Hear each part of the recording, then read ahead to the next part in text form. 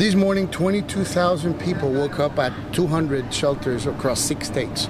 These are Red Cross shelters, and this is basically what Irma left at their path. Here in Florida, we have 19,000 people at 138 shelters. The one you see behind me is the evacuation shelter from Monroe County, which is in essence the Florida Keys. These are residents that were displaced, that at this point are unable to go home either because their home was destroyed or simply because there is no power in their house. And so some of them are going to be here for days, others for weeks, perhaps months.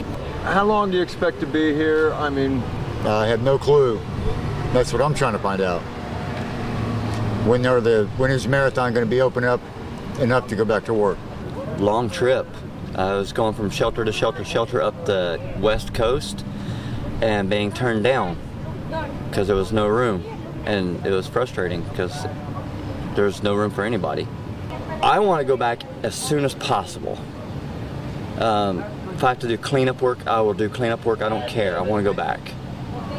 I run a couple of jobs myself, and I've worked for the trash company. I just want to go back. I want to work. I want to make it home again.